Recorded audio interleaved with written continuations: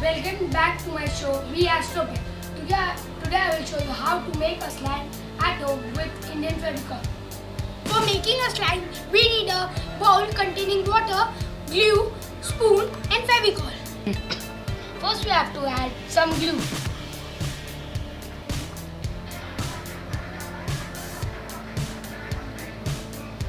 Then we have to add some glue and we have to dip it and mix it. And then mix it properly with a spoon. See, like this. Then we have to put it in the freezer and